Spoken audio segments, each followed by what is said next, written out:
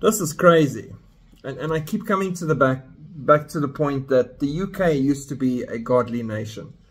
And if you go back in World War II, they prayed as a nation, and there were miracles that took place where they should have been overrun by the Germans and taken out by the Luftwaffe, and they weren't, because they prayed and because they were mostly a godly nation. To where they are now is really heartbreaking.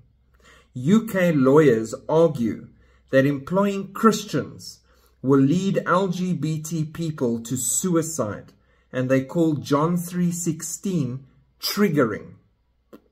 Felix, this is the guy, is a kind Christian man, exactly the sort of person you would want as a mental health support worker.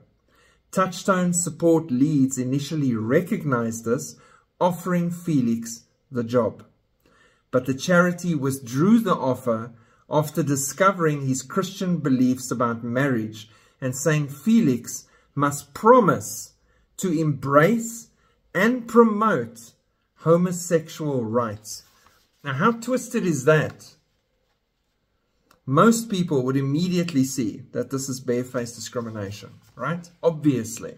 However, the charity's lawyers are relying on a dangerous argument that, if accepted, might not just keep Felix out of a job, it will spell disaster for the freedom of biblical Christians to hold jobs.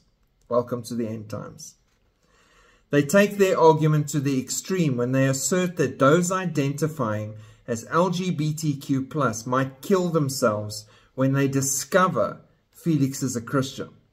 According to the argument called minority stress theory, people who define themselves as LGBTQ+ suffer more stress, anxiety, and depression than others because they are a minority. Anyone who holds views that disagree with their identity, like the Christian view on sex and gender, is considered a risk to their mental health, and worse, will lead to their suicide.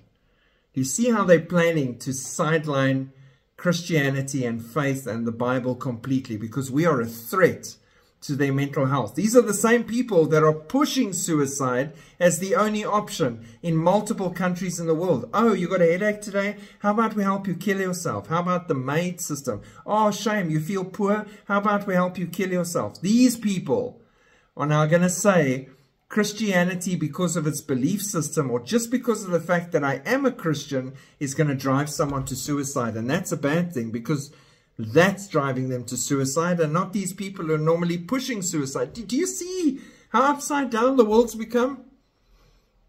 The more I see this, the crazier this is. The more I'm praying for these people, the more I'm saying Jesus is at the door. This cannot be sustainable much longer with us around.